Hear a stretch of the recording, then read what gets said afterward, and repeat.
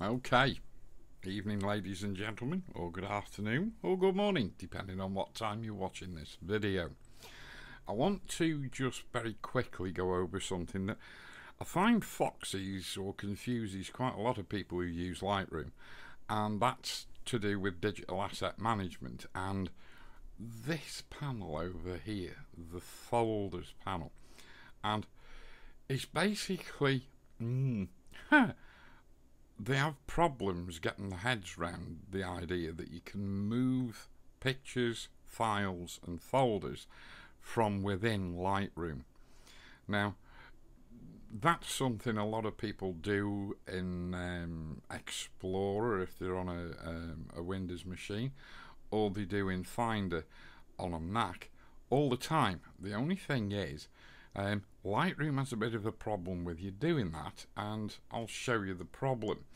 If I go to this SEQ folder and I go Show in Finder, and there is the folder. If I just move it just into there, for instance, right, now we can see the folders showing up there, and if I come back to our grid view, you can see I've got exclamation marks. That means Lightroom's going, where'd my pictures gone?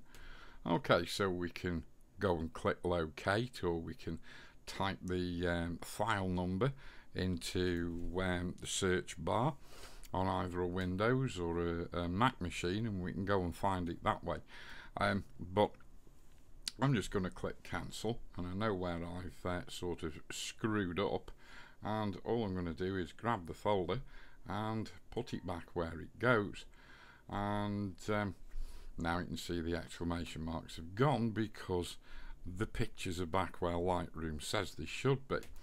Now I want to move these pictures. I don't want them in that folder, for instance.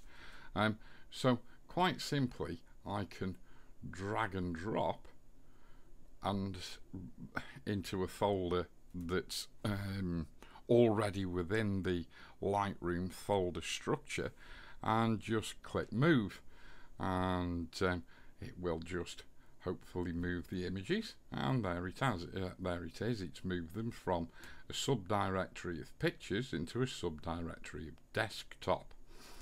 Now we can also create folders on other drives that aren't in our existing folder cum drive structure within the Lightroom catalogue, simply by adding folder, and then we can come down here and select, I know I'll select my Photoshop scratch disk just for this demonstration, and so we've got the scratch disk selected. I'm going to type new folder, and I will just call this folder drop, and we'll go create, and we'll go choose, and suddenly you can see in my folders panel my scratch disk has suddenly appeared, and if I clickety click the little twirly arrow there, I can see drop, and that drop has 0 images in it. Now I can grab that sequence file or SEQ file with my images in and move it into that drop folder, and it'll say moving files on disk, move. And now you'll see, because we're looking at the sequence folder, you saw all the pictures disappear, and if we go into drop, there we go. And of course, because we are within the existing Lightroom catalogue, the develop settings that we've got applied to these images stay with the images no matter where we put them. Okay, so there we go. Quite a simple, brief, but hopefully succinct and easy to understand lesson in how to manage file locations within the Lightroom catalogue. Okay, so I'll see you soon.